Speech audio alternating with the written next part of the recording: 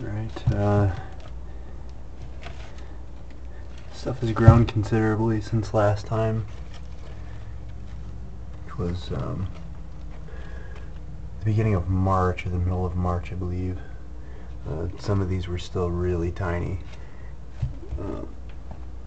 This guy is just ridiculous. Huge. This is a bubblegum 7-pot. Awesome looking plant. From Refining Fire Chilies, this one is. This is a HP22B from David Theisen. Tyson. Thanks for those seeds, man. This is turning out awesome. What do we got? What's this guy? Oh, this is a caramel boot. This is going to be awesome too. I want to make caramel corn with this. I thought that would be kind of fun. This is a Biker Billy jalapeno that I topped, and you can see it's making some new main shoots there. This is the habanero. It's looking good. These guys are real small. I think this is one of the ones that was in like the little seed tray. This is my red boot. These are my seeds from last year. These are looking awesome too. Back here, this guy is a mustard boot. These are all looking real big, real strong. These guys back here, I don't know if they might have gotten too tall. I don't know what I'm going to do. I don't know if that's too tall or not. Maybe they'll be fine when I put them in much bigger containers soon. But these two here are Aleppo.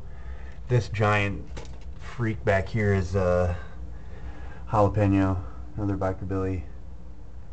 And then we got this is a bubblegum 7-pot again. This is another caramel boot. I thought down here I got this is another jalapeno down here. This is my Indian carbon. This thing is just looking awesome. Can't wait to get these outside. I wish I didn't live in Chicago. It sucks here. This is another red habanero Martinique, I believe it's called, pronounced.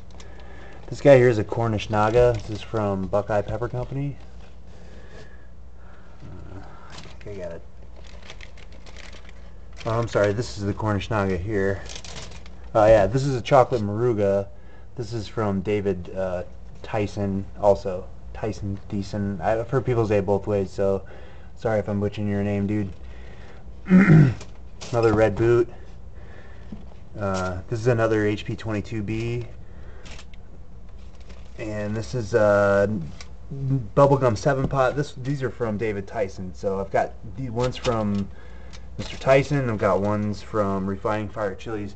It's going to be interesting to see which ones, if they look the same, if they turn out different. Personally, I would rather grow Mr. Tyson's seeds than Refining Fire Chilies seeds. Yeah, anyway, I don't want to get into the pepper drama. But anyway, that's how it's going.